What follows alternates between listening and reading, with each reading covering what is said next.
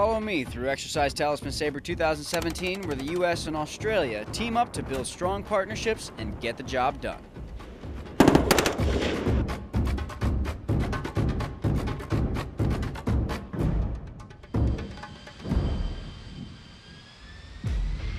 Welcome to USS Bottom Richard. I'm Lance Corporal Jacob Colvin. This is Dispatch Pacific.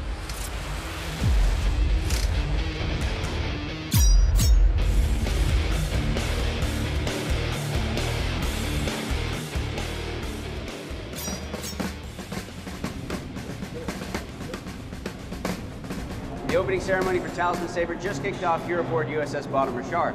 This is the 7th iteration of the exercise since the beginning in 2005. This exercise builds upon the already strong partnership that the U.S. has with Australia. They will go through the next month learning from each other and working together.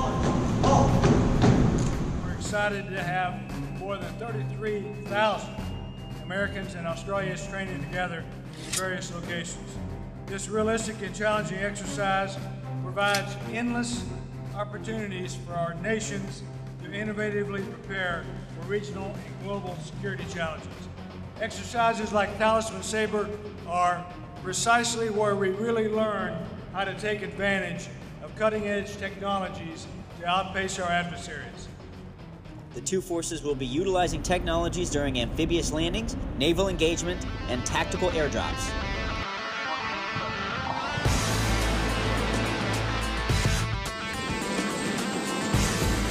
USS Bottom Richard is a big ship, so needless to say, it's easy to get lost.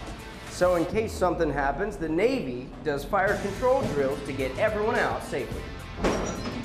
Training is very important, so we're out here technically in the middle of the ocean. We have no fire department to call, so we're it basically. So it's very important that we get the training to be able to fight whatever casualty that comes towards us. It's all about trust. I wouldn't want to go into a fire or a flood to fight a casualty like that without someone I trust. You gotta learn to be able to just trust your shipmates, Marine or Navy. At the end of the day, if there is a Marine standing right next to me, I'm gonna go ahead and grab him and take him in there with me to fight this casualty. A team goes through the spaces in search of personnel to evacuate or a fire on the ship.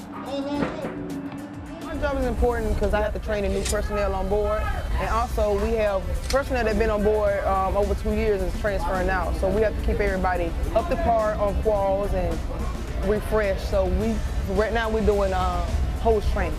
So we're using the old fire party to train the new fire party. And once the new personnel finish the training, they can train the crew members who will come aboard in the future to save lives.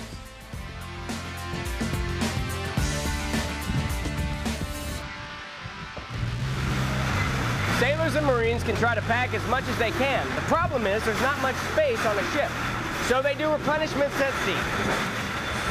Kinda.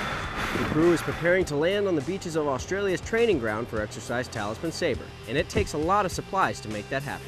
We get food from another ship. We put it on a conveyor and then we put it in different reefer boxes downstairs.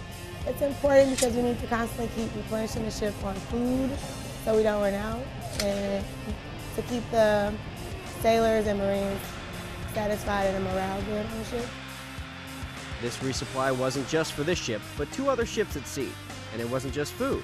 It was also fuel and everything else the ship will need to operate efficiently. This benefits the sailors and Marines aboard because it keeps food in our bellies, keeps us working hard. You know, they say a crew with a full belly is a happy crew. With the first amphibious landing for Talisman Saber just around the corner, this is just what the crew needed.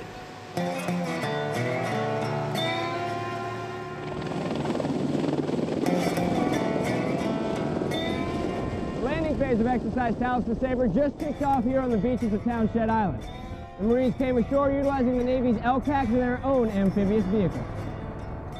The sailors and Marines worked together with the Australian forces to make sure everything ran smoothly. There are many different pieces to this exercise, and they all have to fit together to get it done. I've just been preparing it for a while. We've been talking about it for a week or two, just getting everything ready. It's been kind of hard with communication and the planning, but it's all good now, and we're just here to get ready to work. And they have their work cut out for them, because from bullets to chow, everything has its place. But the Marines know that, and it's not their first rodeo. I've worked often with the US Navy and indeed the US military, whether it be a RIMPAC exercise, whether it be an at-sea exercise in command, or indeed a Talisman Saber. So to me personally, it's an excellent opportunity just to reaffirm what we already know, which is that US forces, US Navy are an absolute vital and important ally to us, and I think us to you. They got everything ashore by sea or by air and successfully set up camp and are ready for the real training to start.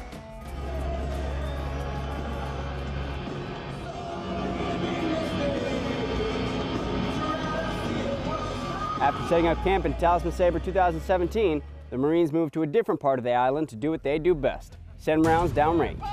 Talisman Saber is a bilateral exercise created to strengthen the partnership between US and Australia, and this is one of many ranges going on during it. So this helps readiness in the Pacific by building or forming relationships with not only Australia but the foreign countries around it, seeing how their military works as well as how they operate and how we can incorporate our military aspects in their military and what we could take from them as well. This range is different because the Marine Corps is bringing new capabilities to the table.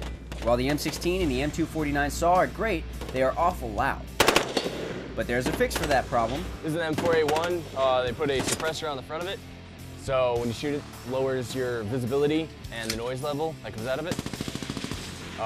The entire 3-5 battalion has one, and we're trying to integrate it, see how it works, try to see if we can use it for its longevity in actual combat later on. A big problem within the medical field is tinnitus later on in life for a lot of veterans. So by reducing the noise levels, those who do fire and for some reason don't have their ear pro in, reduces the chances of having later issues in life. The M4A1 is quiet and also has fully automatic capabilities. The new weapon systems are part of Sea Dragon, which runs tests on new weapons so they can keep our Marines safer and better equipped during combat. And speaking of combat,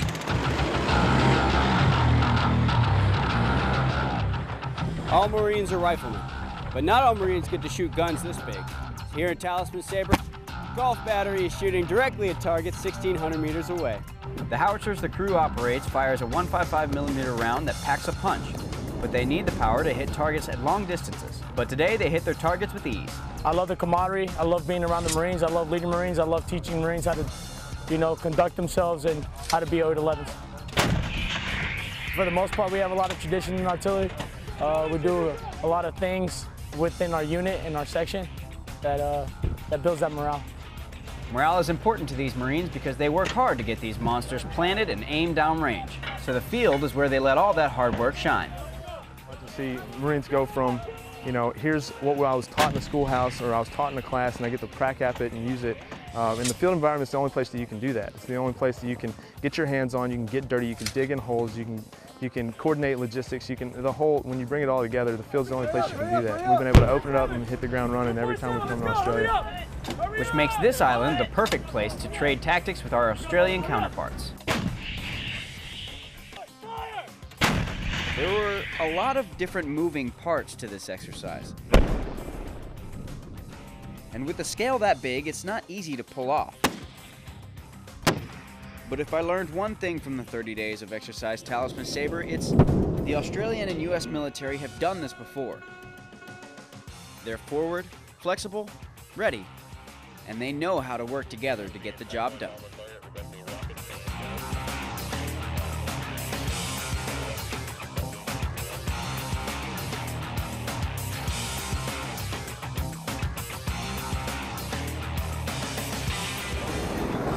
This has been Dispatch Pacific. I'm Lance Corporal Jacob Colvin. Thanks for watching.